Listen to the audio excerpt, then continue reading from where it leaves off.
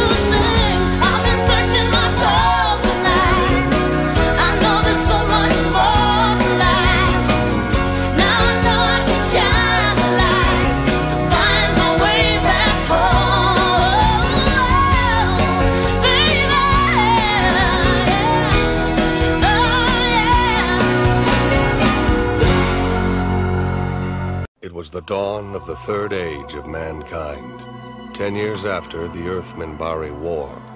The Babylon Project was a dream given form. Its goal, to prevent another war by creating a place where humans and aliens could work out their differences peacefully. It's a port of call, home away from home for diplomats, hustlers, entrepreneurs, and wanderers. Humans and aliens wrapped in 2,500,000 tons of spinning metal, all alone in the night. It can be a dangerous place, but it's our last best hope for peace. This is the story of the last of the Babylon stations. The year is 2258. The name of the place is Babylon 5.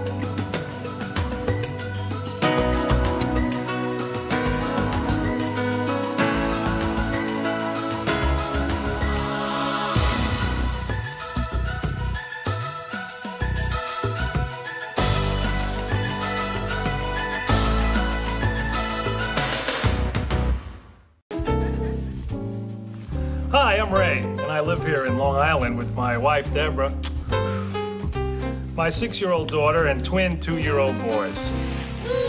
My parents live across the street. That's right. And my brother lives with them. Now, not every family would defy gravity for you, but mine would because... Everybody loves Raymond. Hey, you didn't,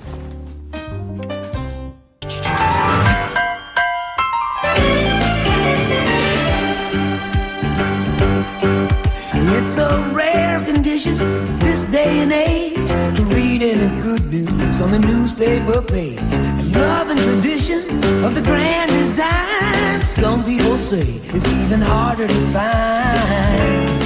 Well, then there must be some magic clue inside these gentle walls. 'Cause all I see is a tower of dreams, real love bursting out of every scene.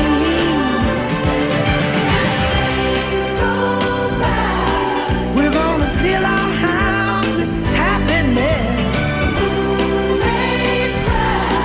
But we'll smother the blues with tenderness. Days go by.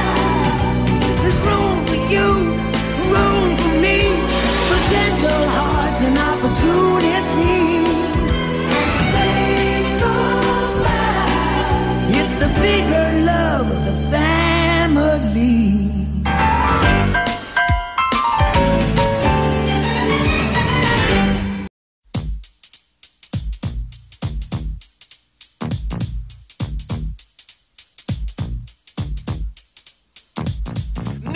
Is a story all about how my life got flipped, turned upside down, and I'd like to take a minute, just sit right there. I'll tell you how I became the prince of a town called Bel-Air.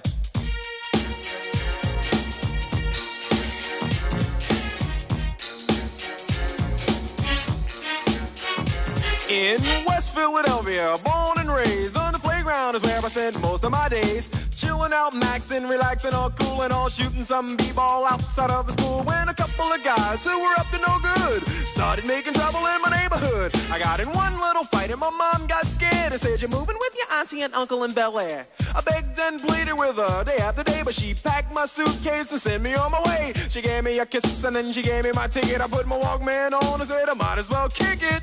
First class, yo, this is bad. Drinking orange juice out of a champagne glass. Is this what the people of Bel-Air living like?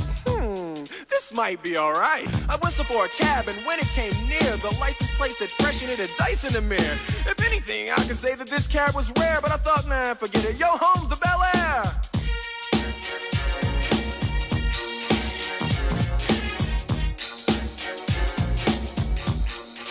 I pulled up to the house about 7 or 8 and I yelled to the cabbie, "Yo, home, smell you later." Looked at my kingdom, I was finally there to sit on my throne as the Prince of Bel-Air.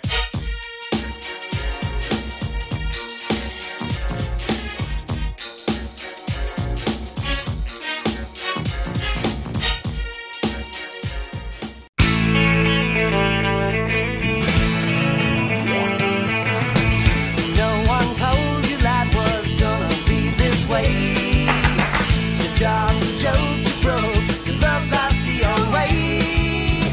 It's like you're always stuck in second gear.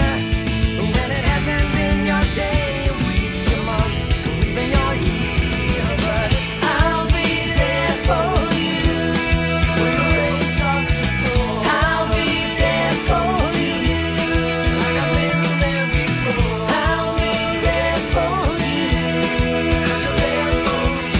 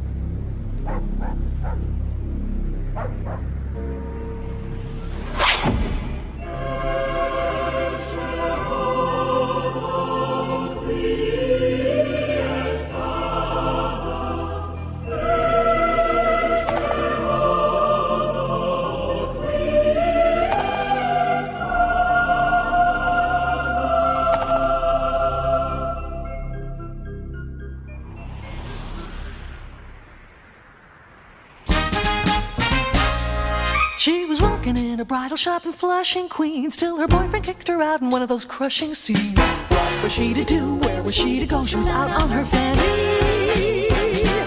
So over the bridge from Flushing to the Sheffield's door, she was there to sell makeup, but the father saw more. She had style, she had flair, she was there. That's how she became the nanny.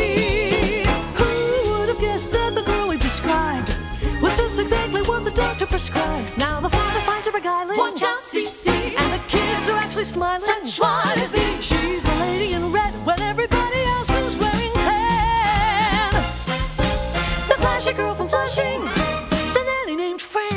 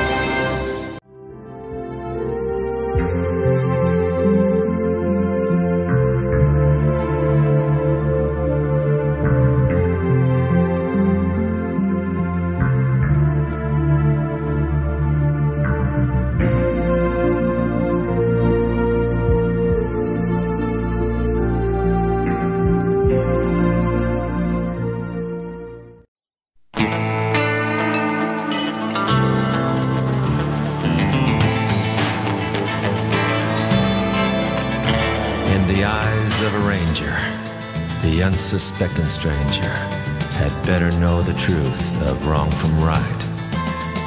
'Cause the eyes of the ranger are upon you. Any wrong you do, he's gonna see. When you're in Texas, look behind you, 'cause that's where the ranger's gonna be.